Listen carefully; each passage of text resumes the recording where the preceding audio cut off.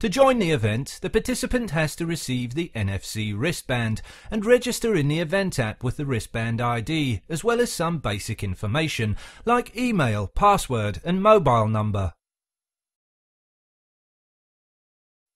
Alternatively, the user can register via Facebook and certain data exchange could be facilitated.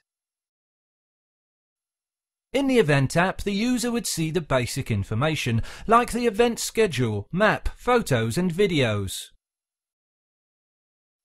Furthermore, the user can see all other participants, connect to them and form groups for the race.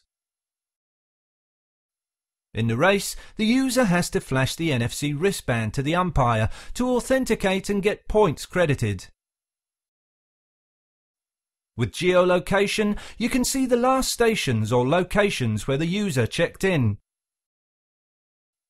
During the event, the user can follow the latest news and receive important live updates. After the event, special promotions happening in town could be offered via the app. Those special promotions are accessible only for people who can present their event wristband or app account.